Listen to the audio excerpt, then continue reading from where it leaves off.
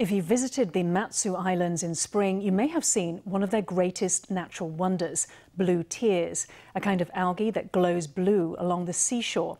Usually the algae is only active in spring and early summer, but this year it baffled locals by glowing up once more in October. Now, ocean researchers have solved the riddle.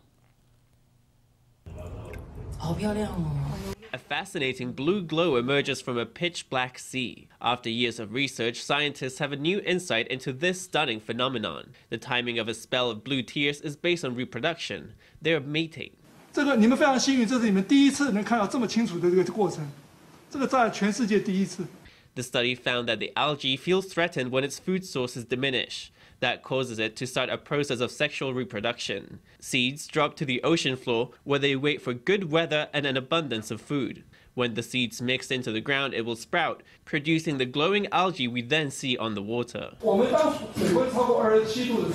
the water temperature is above 27 degrees, we don't see the blue tears. Now it seems that April to late June or early July is the peak. Going through from summer into winter, the water temperature drops. It reaches 27 degrees in autumn, but it doesn't produce a recurrence of blue tears. We were always stumped by that.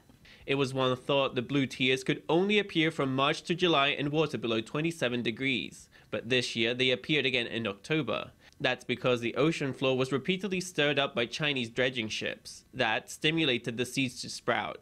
Once we knew this, we made a daring hypothesis. We believe that in the waters around Matsu, there are a great many blue tear seeds. We want to go there and dredge up the sand to look for treasure, to follow our dream of the blue tears. The research team has realized the blue tears phenomenon may be precipitated by humans. They think in the future it might be possible to make the algae glow all year long.